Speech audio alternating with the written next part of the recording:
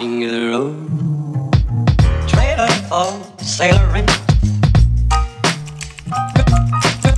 man, trailer for sailoring. Ain't got no cigarettes, but trailer for sailoring. Good morning, guys. So I'm here in Singapore again. And I'm so excited because it's Chinese New Year and I'm celebrating here with my family. It's currently almost 10 a.m. and we are on our way to Bugis Street to meet with our Tita Mean. And you remember her from my previous vlog. We're actually staying here at the same hotel where I stayed at with Ben the last time we were in Singapore, so we'll see it here on this side. Anyway, happy Chinese New Year everyone, and I'm gonna take you guys with me today and we're gonna explore Singapore. Trailer for sailoring, rules to let. Trailer for sailoring, ain't got no trailer for sailoring.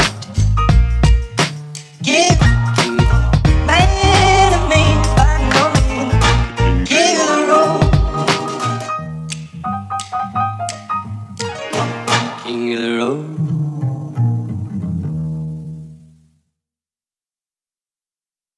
Siam Square Mookata here at Clarke.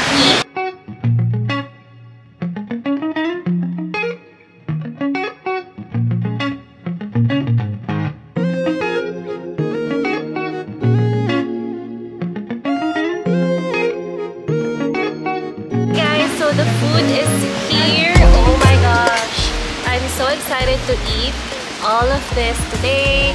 And then we have here the grill and then the soup. There's also cheese and corn. So grab one of these. This is a lychee drink that you can order on top of the menu items.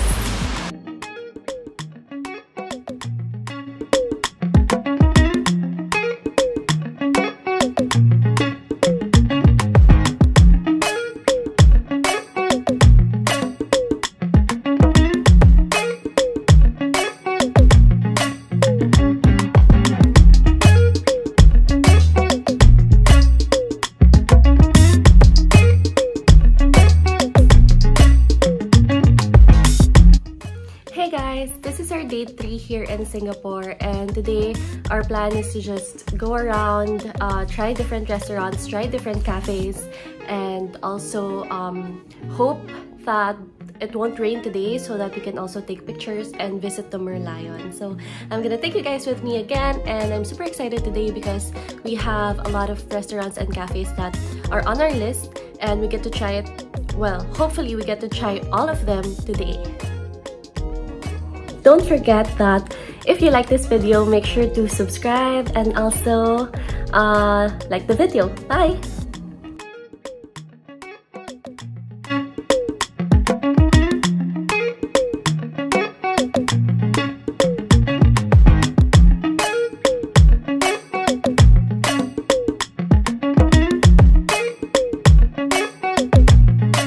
We're here inside True Breakfast Singapore and we're about to try the food.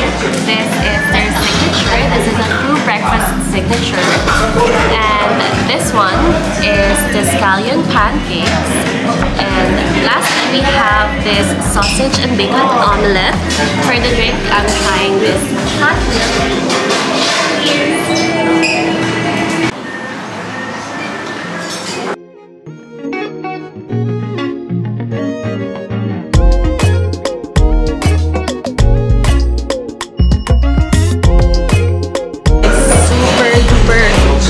The food here is really yummy. It's so tasty.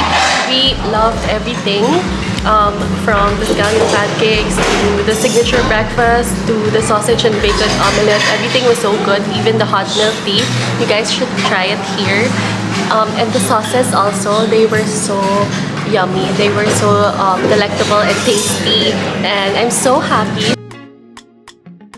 Guys, So now we are here inside Umami10 and we are about to have lunch, and I've been looking forward to this because I've heard about this restaurant and I heard that they serve really good food.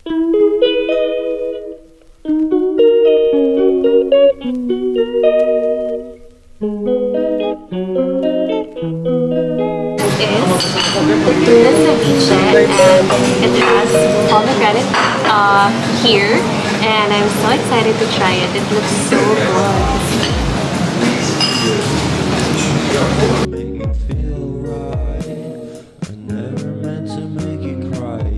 So this is the cauliflower con prosciutto, and it's made of cauliflower. Dish, we have the Spanish gambas, and it looks so good.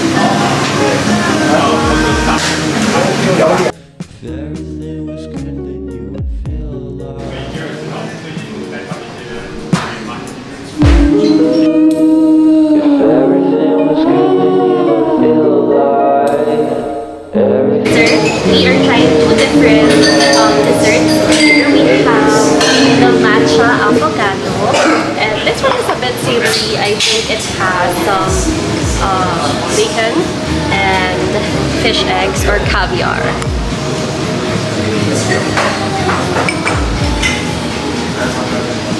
Here with Chef Mark, and he is one of the top 10 finalists in this world competition called Washakura.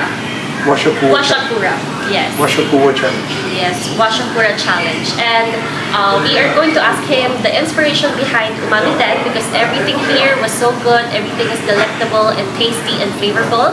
So, Chef, what was the inspiration behind Umami10? The inspiration of Umami10 is about creating the modern Japanese, which are with European influence, and it's all about flavors, which you actually couldn't find a lot of dishes elsewhere if you go to a normal Japanese restaurant. So it's recreated from the tradition to the modern. So definitely with my experience here, dining here, it was very unique because all the dishes were very carefully curated, and I loved it so much. And I also am curious about like what was your motivation to create these types of dishes? It's from the field itself. You must understand every ingredient well. You know, every individual ingredients, the theory, how you execute it, and how you blend the flavors. Because I was a saucier when I was doing French, so the sauce are very important to comes along with it when it comes to the modern thing, the Japanese cuisine. And that's so beautiful. And my last question is, what can they expect when they come here in Umami10? The vibes, the music, the food, and the drinks. You know, there's this wall is a very good gold. Black gold is a very good features for the vibes. You know, when it comes to, I mean, everybody loves gold. You know. Yes, So, that's true. Yeah. So I myself love black, so I put these two together, and it's a very different, it's a very personal touch when it comes to Umami10. We serve you. And then we have fun, we chat with you, you know, kind of stuff. So there's a lot of fun dining. It's more of fun dining. So presentation-wise, it's more like a fine dining presentation, but it's more of a fine dining. Don't get stressed when you come here. It's okay. You know? Yes, that's true. So, yeah. The fine dining presentation, I can attest to that. Everything was really beautiful. And then Chef is mentioning about how fun it is to dine here. So you guys should visit Umami10 here in Singapore. Thank you, Chef. You're welcome. Thank you so much. Thank you, Leslie.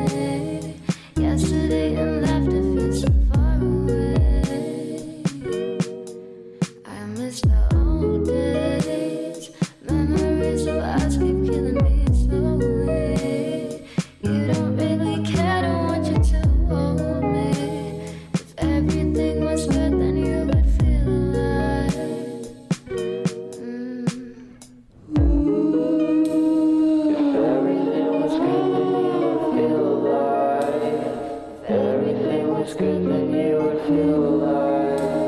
If everything was good, then you would feel alive.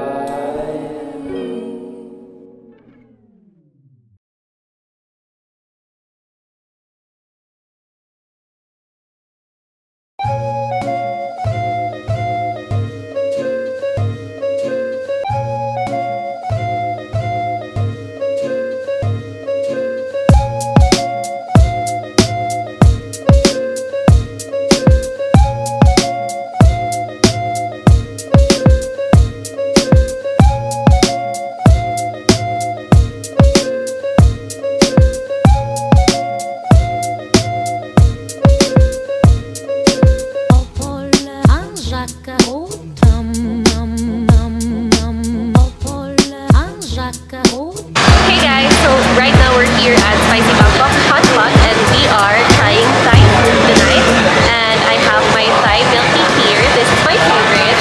And I'll show you guys the hotpot set that they served us. I'm so excited to try. It's been raining here in Singapore. This is the perfect food for this weather.